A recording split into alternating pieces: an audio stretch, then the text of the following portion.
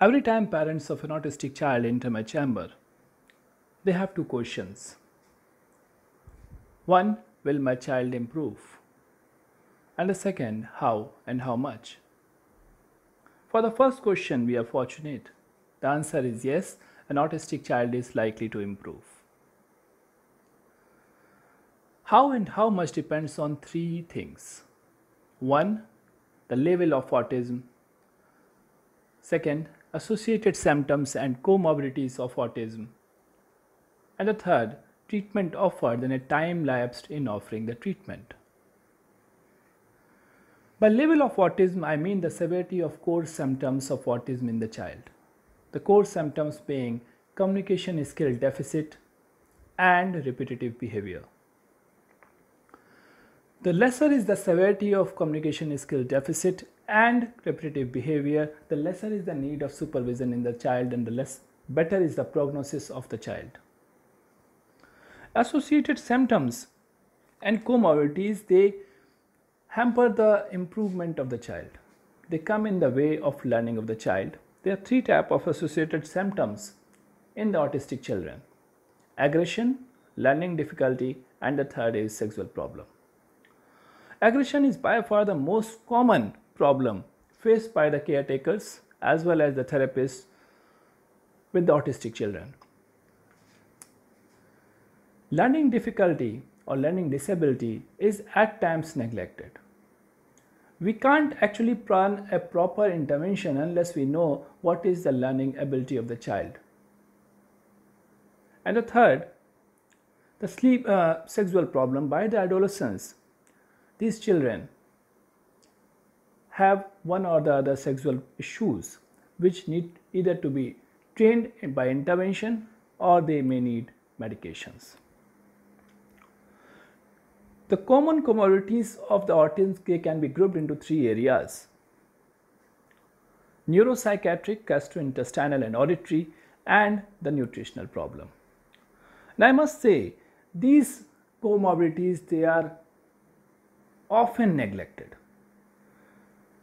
A autistic child is not thoroughly assessed, and in many cases, the neuropsychiatric comorbidity or the auditory comorbidity or the nutritional comorbidity, they are neglected and they impair the chances of improvement in the child. The three common neuropsychiatric comorbidity are seizures, attention deficit hyperactivity disorder, and obsessive compulsive disorder,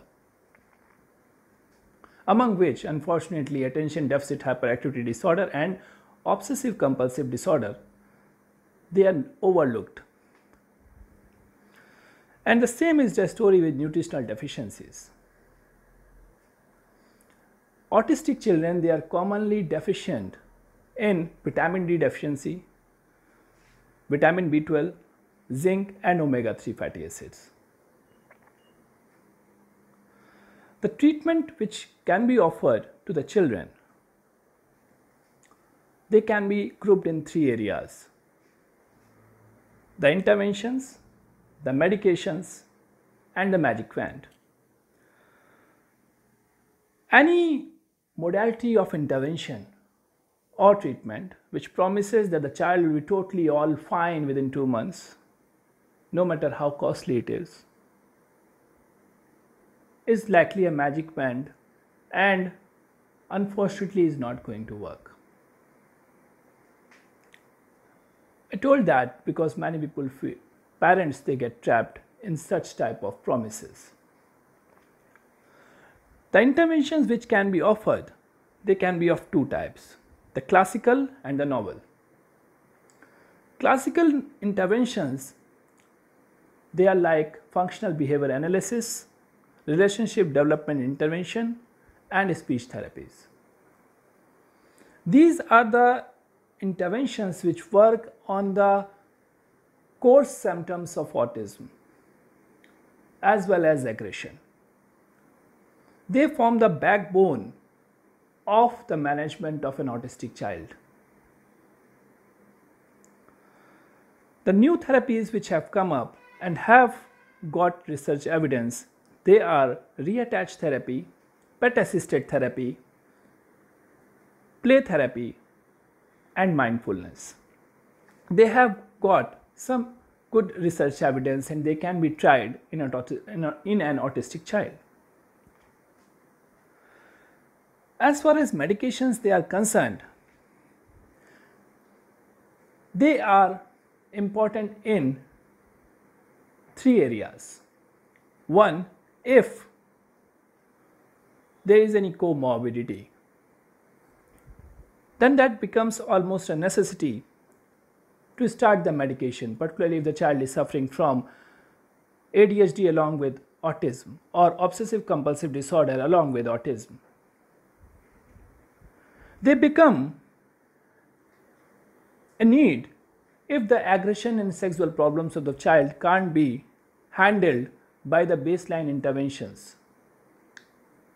If the aggression is not getting controlled by functional behavior analysis and it is very severe, a child may be offered medication like anti-psychotics at low dose. Same is the case with hypersexuality. A child may also be given medication in case the core symptoms they are very severe and very disturbing. Like for repetitive behavior, at times SSRIs may be given. So if I have to sum up, I would say an autistic child is likely to improve provided we can evaluate the child thoroughly. This thorough examination is extremely important. Autism is not just about speech difficulty or problem with repetitive behavior. We must know at what level he is to plan his intervention. We must know his learning ability or IQ before we start interventions. We must know his comorbidities, and that needs to be assessed often because a child may develop ADHD after 2-3 years or obsessive compulsive disorder after 2-3 years. And we have to diagnose them so that we can treat. So proper evaluation and then after a thorough treatment, and thorough treatment or intervention which is based on research evidence includes intervention and if needed medications and nutritional supplements. Thanks for watching. Do like it and share it and subscribe our channel for more information on mental health issues. Thank you.